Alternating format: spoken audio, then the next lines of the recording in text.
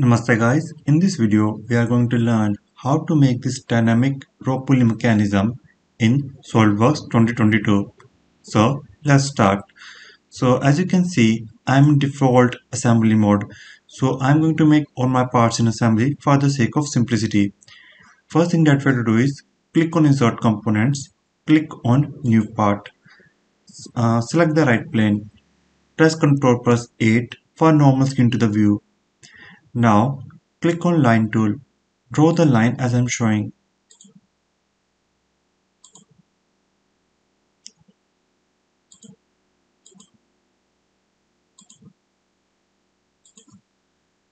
Now click on Smart Dimensions 5 mm. You can change the dimension as per your requirement. It is just rough dimensions.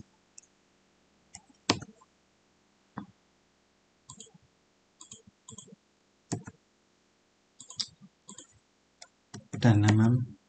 And this one should be 5 mm. 5 mm. I think that's fine.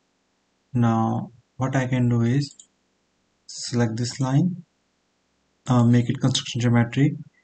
After that, mirror entities. Select the lines that I want to mirror. Now select the line that I want to mirror about. So select this line. Click OK and make it 2.5. Escape. Delete this. Make it vertical and click on here. 5.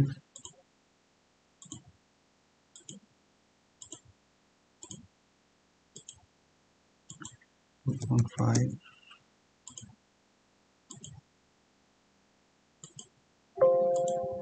Yes.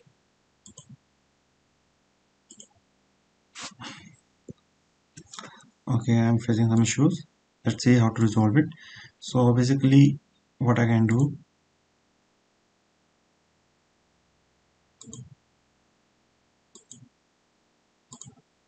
trim this line, trim this and this line.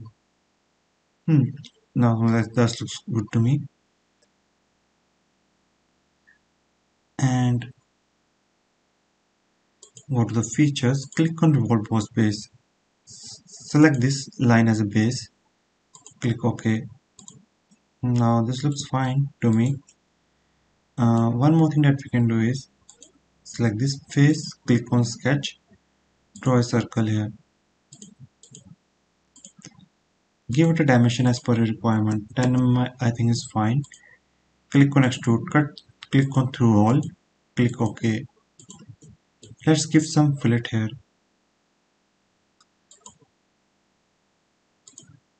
A question is why sometimes we give fillet. Suppose sometimes there are some surfaces that human hands touch there, so we give them fillet so that we don't get injuries or cuts from there. So that is the reason we provide fillets there. Or sometimes we use something called chamfer. So this looks fine. Select this face, click on sketch. Now let's draw something.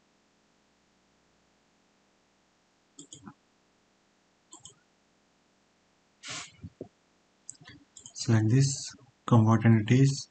Let's see where is convert entities.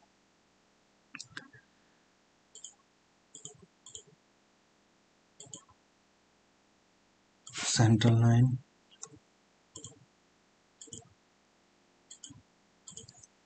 10 mm, 10 degrees, not 10 mm, my bad. Mirror about this line.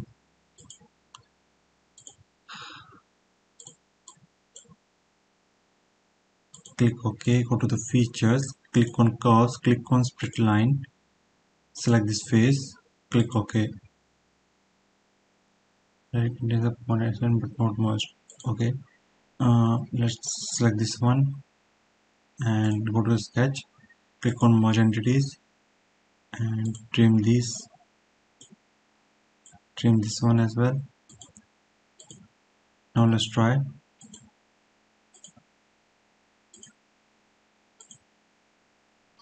So yeah, that's good. The main reason I created it so that when it rotates, you can visualize it that whether it is rotating or not. Okay, it has no other purpose. So exit the add assembly component mode. Now what I have to do is I have to fix this part somewhere so that it can't move like this. I only wanted it will rotate, but nothing more than that. So what I can do, I will select the top plane of my assembly. Remember, top plane of the assembly, not my part. So click on here, click on sketch, draw a center line here, escape, exit the assembly component mode, mates, select this face and this line, make it concentric, click OK.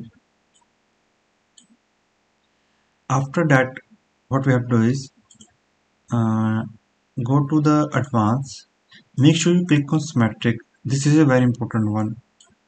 Select this face and this face. Now select the front plane, click OK. Okay, now I have to create something called boxes, and after that I will create a rope. So select the front plane, press Ctrl plus 8. Let's zoom out. Now click on here, click on new part again, select the front plane, click on cone rectangle, draw the shape of rectangle or square, whatever you want as per your requirements. It's up to you. Let's make it 50 by 50 mm, 50 mm, and extrude up to 50 mm as well. Mid plane 50 mm. Exit assembly component mode, front plane, mates, front plane, click OK, and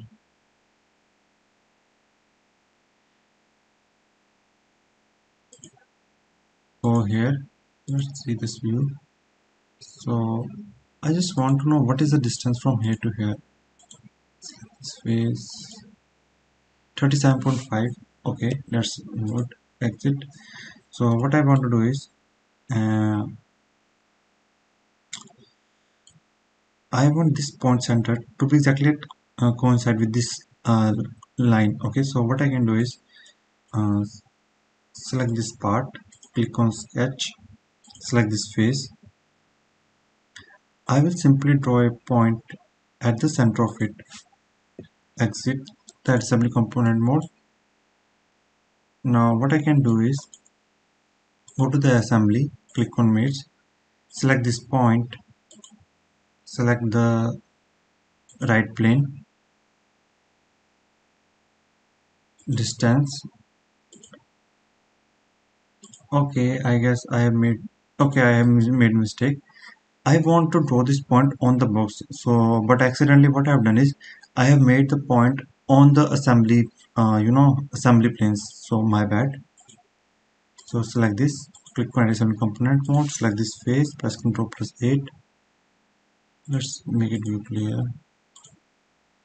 and go to the sketch, select this sketch point, this face, okay, exit, exit. Now go to the mates, select this point and select this point, distance 37.5 mm, 37.5 mm, click OK and select this point, select the front plane, it coincide, click OK. Select this face, press Ctrl plus 8. So I have made one thing, and one more thing I have to do is select this face, select the top plane, make sure it's parallel always, click OK. Now what I have to do is by pressing Ctrl and right click on the mouse, drag this part.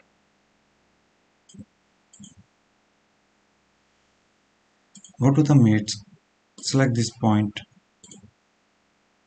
select the right plane, click on distance, enter the value of 37.5 mm, click OK, select this face and this face, make sure it's parallel, select this face and this face, click OK, and one important mate, go to the mechanicals and which mate should I choose? Let's see. Select this face, press Ctrl plus hit. Go to the mates. Let's see advanced mates. What kind of mates? Okay, linear coupler is the mate that I'm looking for. So select this face and I will go here and select this face. So click on reverse. So it means if one goes up, other goes down. And the ratio is 1 1. So it means if it goes 1 mm upwards, this will go 1 mm downwards and vice versa. Click OK. So if you see, if I do that, I get this. But I have to add one more thing. So let's see how to resolve other things. I also want to rotate it. So what should I do? So what I have to do is go to the mates, click on mechanical, click on rack and pinion. So it is asking which pinion diameter or rack travels per revolutions. So think about a second, how should you approach it? So let's open the calculator, and uh, if I remember correctly, 37.5 mm is the radius. So multiply by 2, it's the diameter. So multiply by pi, it's the circumference. So I got the value of 235.619. So it means that I have to put the value of uh, pinion pitch diameter is pinion pitch diameter. Let's enter the value of pitch, that is 75, and it automatically calculate, I guess. And just to know that in my case, what I've calculated is the circumference of it. Okay, so but I think it will be calculated in this way as well. So select this circle. For pinion gear, select this edge. Okay, for rack I need to select this one. For pinion gear I need to select this one. Okay, so if I click on OK, and to see this, press Ctrl plus 8. You can see, but it's look odd because it need to be rotated in opposite direction. So I will go here, click on reverse, click OK. So as you can see, it's now working better. Now I have to create one more part, and after that we are done. So let's see how to approach this. So click on here, click on new part, select the front plane,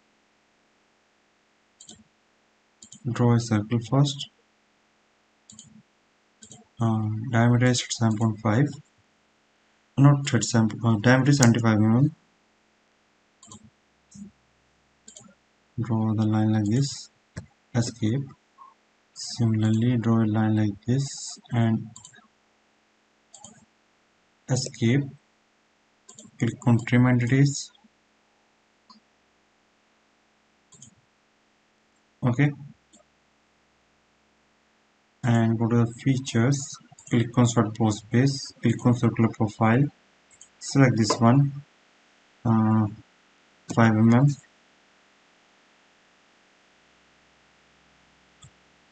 Click OK.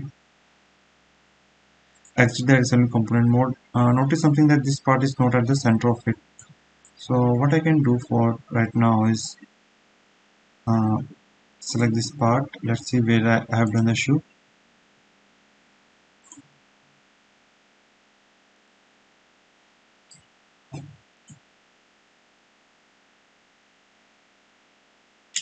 My bad. uh, clear selection, clear selection. Select this face and select the front plane and this face. If you hear any kind of weird noises, just to know that that not done by me, that's the outside voice. I can't do anything for that. I'm really sorry if you heard anything. If you don't, that's a good thing. And I will go to the frame 5, I guess, and move it to here. Click on calculate. Uh, it's not moving downward. Let's see what's the issue. So I think this is the last part. So I will click on additional component mode. I will go to the sketches, right click sketch.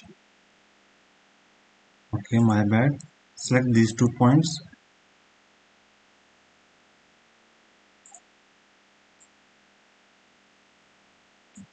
Make sure it's coincide with it. And uncheck this notional references. It's need to be, this is the only time that you need to uncheck this, else you will face a problem. And make sure this is coincide. Yes. Make sure guys that you uncheck this one, because this is a one time I think on my channel that I'm telling you that you need to uncheck this and exit. So if I go here and you can see it's good right now. So if I click on play, it's doing the animation thing. Let's make it playback reciprocate and increase the FPS to, let's say, 30. Before I do that, let's change the color of this so that you can visualize better. So what color should I make? Let's see, red. Okay, my bad. It accidentally selected the whole, but I just want to select the face of it. So select the face and make it some other color. Okay, for some reason selecting the part. So go here and select face.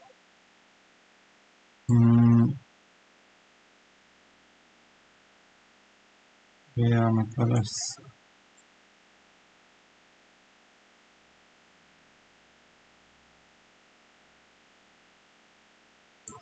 I think that's fine. And what I can do is now calculate. Just wait for some second because it will take time. It's 30 FPS animation and my crap PC is doing its best to do the work.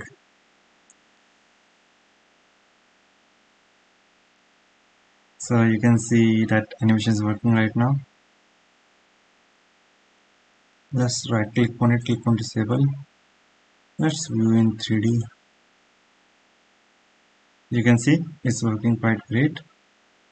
So if you have any kind of doubts and queries, feel free to ask. And I hope you learned something from this video. So that's for all. If you have any kind of doubts and queries, feel free to ask. Thanks for watching and have a great day. Namaste.